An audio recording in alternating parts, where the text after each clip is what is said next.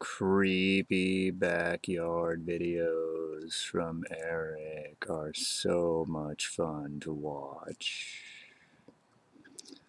I was just looking at my blogging content over the years, and I forgot something I learned years ago, that internet audiences, for the most part, are shallow cretins.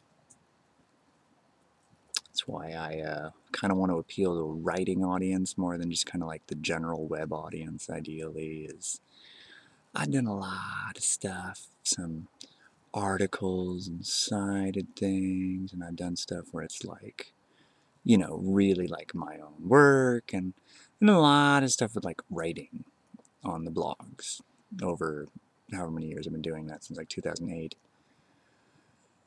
And the main thing that's most of what everything that everyone has ever seen is a bunch of lingerie pictures and like 2 paragraphs. And I always forget about that it's like, oh yeah, if you're on the internet, be a whore. Talk about suicide and cutting and wanting to, burn down somebody's church. That's another one.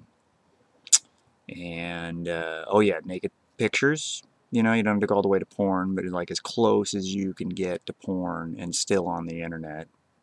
Making money. But if you want to, provide some creative endeavor, or you want to like, show off your art or something, it's like, yeah, get ready to start getting, used to smelling your own farts and, finding out that really not something people wanted.